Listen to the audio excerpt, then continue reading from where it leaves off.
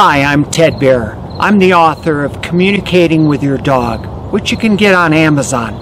If your dog has a fear of thunder and lightning, this video will help desensitize them to it. As you will be using this video many times, the directions are at the end of the video.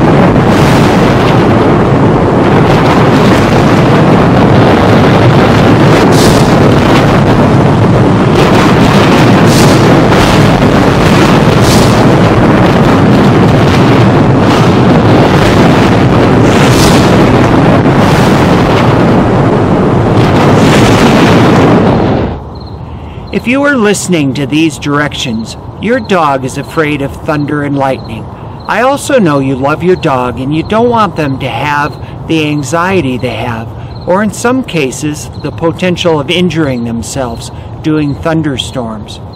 You sure don't want them tearing apart your house either. You need to reshape your dog's behavior to thunder and lightning. From here on out, don't pet or comfort your dog when there is a storm, even if your dog is shaking. You are not always going to be home when a storm passes, plus you are just encouraging your dog to be scared. Don't encourage any unwanted behavior for that matter. If you are afraid of bad storms yourself, your dog will pick up on your anxiety as well. Ignore your dog during a storm and distract yourself to get your mind off the storm. Put your headphones or earbuds in if necessary. You will be using the thunder and lightning video when you feed your dog. Try to do it several times per week. To be most effective, pull this YouTube video up on your largest smart TV. If you must use the smaller computer monitor, it won't be as effective, but it will work. A phone won't be very successful though. Ideally, you want to feed your dog when it's dark or in a dark room. That way you can take advantage of the video's flashes of light. It's not only the noise and acoustic shock waves that scare your dog, but the flashes of light from the lightning are scary. Your dog doesn't know what's happening and is scared. Get your dog's food ready and have the video paused at the beginning of the storm segments. Put the food down far away from the TV and start your video. The volume of the video needs to be extremely low at first. Your dog's hearing is so much better than yours. They hear frequencies and things that you can't hear. If your dog is the least bit scared, you have the volume too high and you are trying to progress too quickly with reshaping your dog's behavior. Across the next 30 days of training or more, very slowly raise the volume of the video on each feeding and inch your dog's dish toward whatever is playing the video. This should desensitize your dog to thunder and lightning. If the famous animal behaviorist Pavlov were alive today, he'd tell you that this training is perfect. If you do the training correctly, your dog will start drooling when a storm approaches. Go into this behavior training looking for slow progress, and you will succeed. If you are in the United States, our storms are generally in the spring. You might review your training each year toward the end of winter. I also have a video in case your dog is afraid of fireworks as well. Please subscribe and check out my other training videos down in the description section below.